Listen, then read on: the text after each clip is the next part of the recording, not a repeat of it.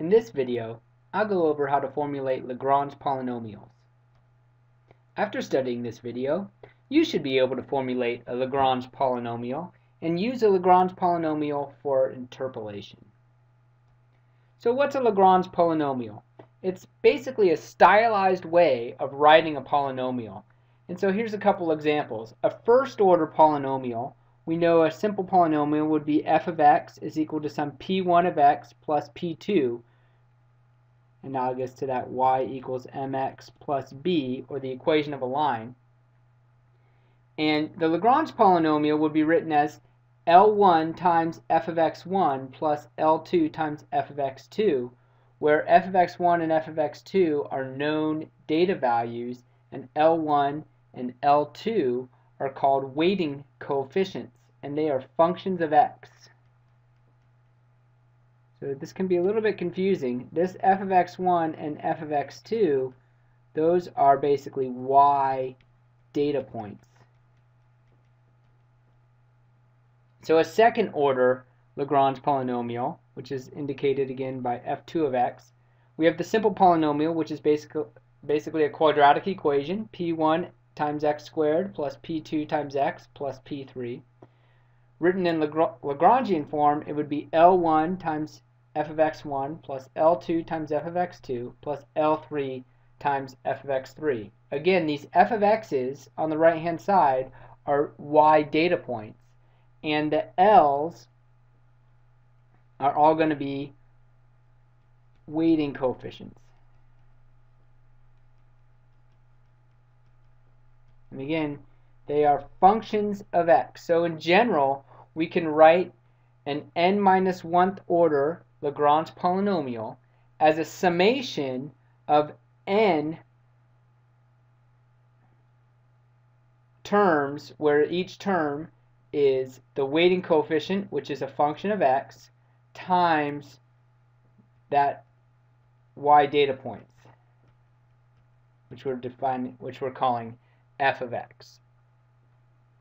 So let's look at how this works with a first order polynomial. So here's our first order Lagrange polynomial, and again, this is just a stylized way of writing the equation of the line here that's connecting these 2 points, this point as x1 f of x1 and the second point here as x2 f of x2.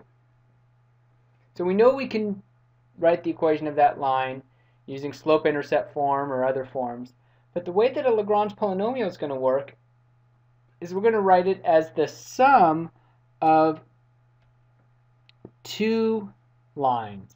So each of these is going to be a line, and the line L1 f of x1 is going to be a line that's equal to 0 when x equals x2 and equal to f of x1 when x equals x1. So we can imagine that first line, line 1, would be a line that looks like this. And then the second line, line 2, that we get with the second weighting coefficient, would be a line that looks like this. It's equal to 0 at x1, and then f of x2 at x2. So anywhere along the way, we can add line 1 plus line 2, and we get to our initial value. So this value, for example, right here, would be equal to our value from line 1 plus, at that same x location, our value from line 2. So let's look at how we can define that. So if we want to get that first line, line 1, we can write that as x minus x2. So now we know that it will go to 0 when x equals x2, divided by x1 minus x2, all times f of x1. So let's look at how that works. If we plug in a x2 there, then the whole thing goes to 0, and that's what we want. We want that to be equal to 0 at x2. If we plug in an x1, then this first weighting coefficient, that weighting coefficient is going to go to 1, and then we have 1 times f of x1, and it's equal to f of x1 at x equals x1. We can do the same thing for the second term in our Lagrange polynomial, and that's just going to be x minus x1 in the numerator. That way we make sure that numerator goes to 0 when x equals x1, divided again by x1 minus x2 times f of x2. So those would be, this again would be our weighting coefficient L1, and this would be our weighting coefficient L2, and then we can write our final Lagrange polynomial, first order Lagrange polynomial, f1 of x is equal to x minus x2 over x1 minus x2 all times f of x1 plus x minus x1 over x1 minus x2 all times f of x2. Again, this is L1, and this term is L2. So we see L2 is a linear function of x, L1 is a linear function of x. And we'll just have a combination of two linear functions. And this might seem like an overly complicated way to calculate the equation of a line here. And, well, it is, but it's important to understand how to derive the first order Lagrange polynomial in order to understand how to derive higher order Lagrange polynomials. Recall from the previous video on interpolation that calculating and interpolating polynomial that's second order or third order or fourth order required the solution of a linear system of equations, and that system of equations gave us a Vandermonde matrix that was ill-conditioned and vulnerable to round-off error. So this is actually going to give us a way to solve for those polynomials without having to solve that linear system. So let's look at how we could derive a second order Lagrange polynomial. So again, that second order Lagrange polynomial, it's going to be a summation of three quadratics, L1 times f of x1, L2 times f of x2, and L3 times f of x3. Now, L1 times f of x1 is going to be a quadratic that's equal to f of x1 but goes to 0 at x2 and x3. So it might look something like this if we imagine that quadratic. It's equal at f of x1 is equal to f of x1, but when we get to x2 it is equal to 0, and at x3 it's equal to 0. So that L1 f of x1 might look something like that. L2 f of x2 is going to be equal to f of x2, so it's going to cross through f of x2 at x2 and equal to 0 at x1 and x3. So that might look something like this. That goes right through x3. And finally, L3 times f of x3 is going to be another parabola that's equal to 0 at x1 and x2, but it's equal to f of x3 at x3. So this is going to be a wide parabola coming down, maybe something like that. So let's use a similar approach to what we did before to calculate what would these weighting functions look like for those three parabolas. So for L1, we're going to have it's equal to 0 at x2 and x3. So in our numerator, we're going to have x minus x2 times x minus x3. So that's going to give us a quadratic second order polynomial because we have two terms multiplied together, so we'll have an x squared term, and that's going to be equal to 0 where x equals x2 because we'll have x2 minus x2, gives us a 0 there, and it will be 0 where x equals x3 because we'll have x3 minus x3 equal to 0. So the numerator takes care of getting it to those two zeros, and then what we want to make sure of is where x equals x1, this weighting coefficient goes to 1. So just like before, we'll have x1 minus x2 and x1 minus x3. So if we look at that weighting coefficient, L1, again, it's going to be equal to 0 where x equals x2 or x equals x3, and 1 where x equals x1. And then in between it'll have whatever value it takes depending on the value of x. We can do the same thing for L2. So L2 is going to be equal to x minus x1, since we want that to go to 0 where x equals x1, and x minus x3 divided by x2 minus x1 and x2 minus x3. So that one, again, is going to be equal to 0 where x equals x1 and x equals x3, and it's going to be equal to 1 where x equals x2. Lastly, we can calculate L3 directly. L3 is going to be x minus x2, so it equals 0 at x equals x2, x minus x1, so it equals 0 at x equals x1, divided by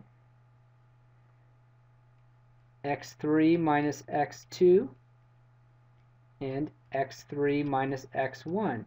And again, that weighting coefficient then will be equal to 0 where x equals x1 and x equals x2, because either of those terms would be 0 in those cases, and 1 where x equals x3. And so together, these three weighting coefficients multiplied by the y data, fx1, fx2, and fx3, formulate that second order Lagrange polynomial.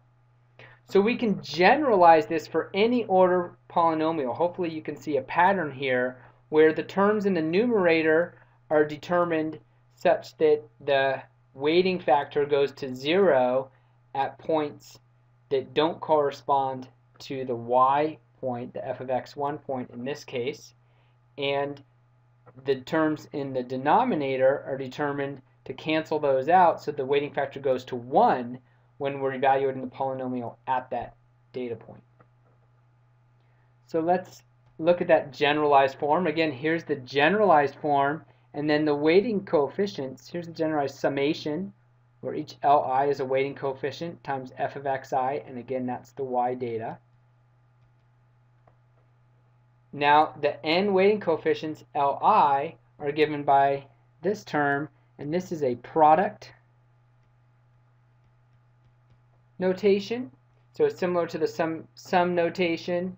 This is what's defining those products, like x minus x1, x minus x2, and this would be for j not equal to I, so this might be for the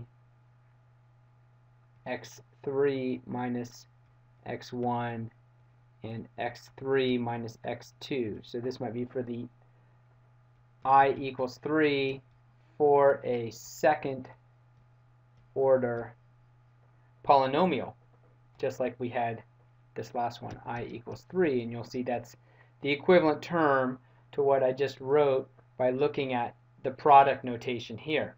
Couple notes: each of the n weighting coefficients is going to be a polynomial of the same order as f. So if f is a cubic polynomial, then each L sub I, so if that's a cubic, then the L sub i's are each a cubic. And then the key thing, the thing that's really cool here, is that the weighting coefficients are calculated directly. We have not solved a linear system to determine the weighting coefficients. We've directly calculated these coefficients. There's no unknown that we have to solve with a linear system. We have no worries about round-off error or a Vandermonde matrix.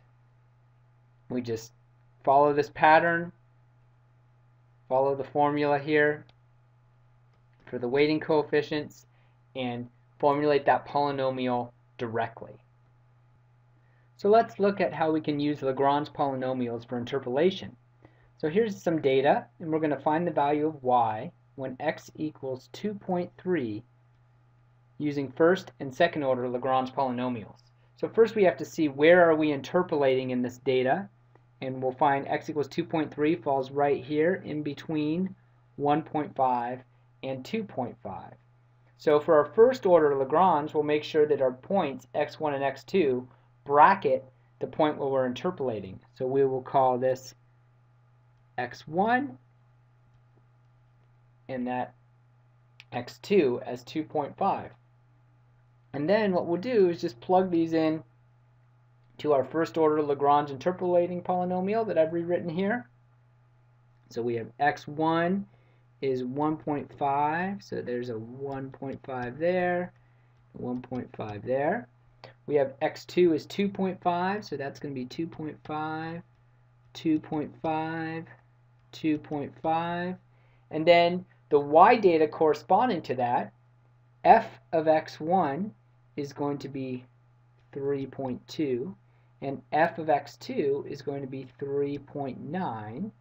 And then the value of x at which we're interpolating, that's that 2.3. So we'll plug that in here, 2.3 and 2.3.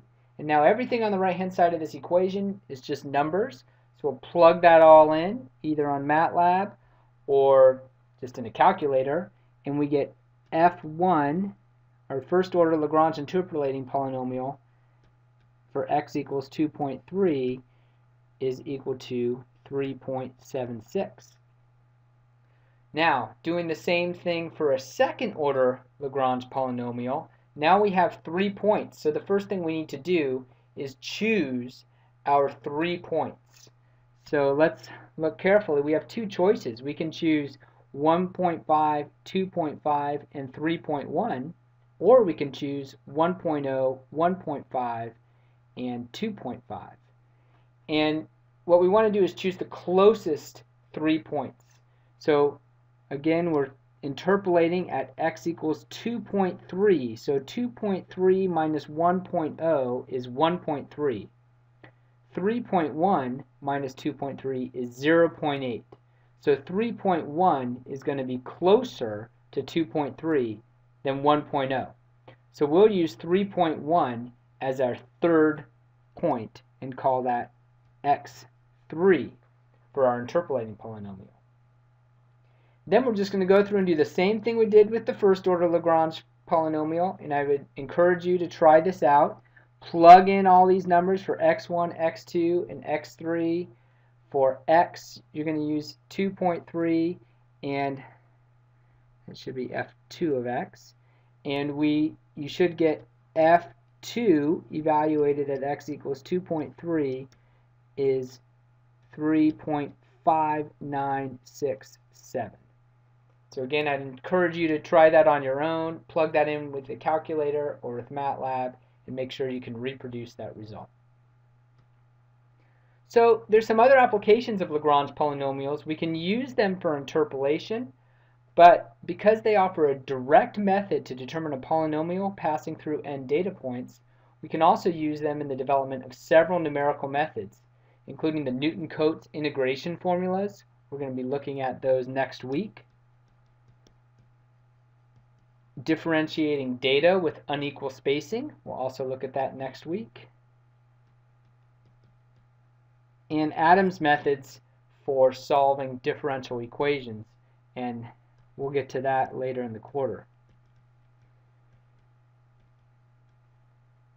The bottom line is, since we don't have to solve a linear system, For interpolation, we don't have the round-off error problems, and also for developing other numerical methods, we can use Lagrange polynomials to develop a direct expression of a polynomial passing through some number of data points as we determine useful for that numerical method. And we'll see those examples in the weeks going forward.